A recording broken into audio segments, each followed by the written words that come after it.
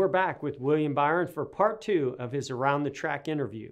Well, tell me about the Cup Series. So what's this year been like? Because it is a big jump. I mean, to go from Xfinity to Cup, and I'm curious to know what that has been like for you. Yeah, it's been fun. I think there's been some challenges, but the more challenges that there's been, the more excitement it brings when you do have some success, or you have a chance when you lead laps or something like that. So I look forward to that. I think the more I've done it, the more I've started to work at it and really look towards the future. So I'm really enjoying it. I think it's a great opportunity, and I'm really happy about it. Anything that surprised you so far this year that you didn't expect to happen? Yeah, probably the flow of the weekend. I mean, it's very important to have a good Friday, qualify well, and then kind of develop your race car on Saturdays. So I'd say the flow of the whole weekend is very different than Xfinity, when you just show up and you have 2 practices and you go race. So basically, what you show up with is what you race.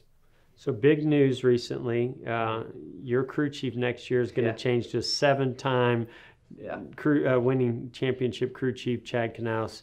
How excited are you about that? And how's the chemistry, or what do you guys know about one another right now? Yeah, I'm excited about it. Obviously, the stats speak for themselves, but I think the other thing is the connection we had when I first came to HMS, and that was 3 years ago when I first got involved in driving in the Xfinity car. Chad was the guy that every week almost asked me, hey, how'd the race go?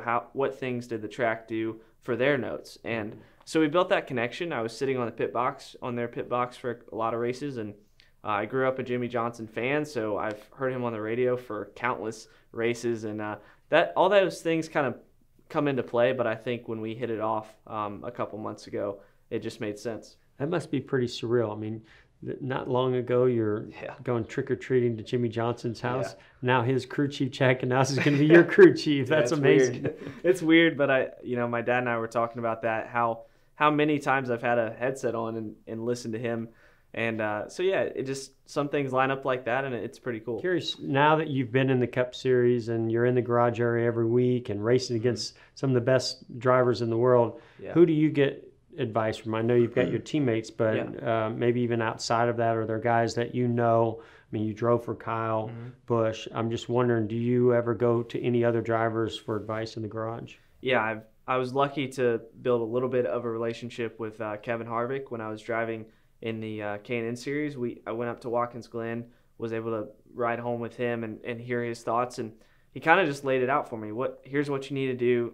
You need to get to the Truck Series, do Xfinity, go to the Cup Series, and this is the amount of time and things like that. So he kind of helped me understand that a lot of things were going to be happening in the next few years. And so I built that relationship, and then this year I've been able to sit down with him one time and have a meeting and just talk about early on in the season what things I can do to make sure I'm the best I can be.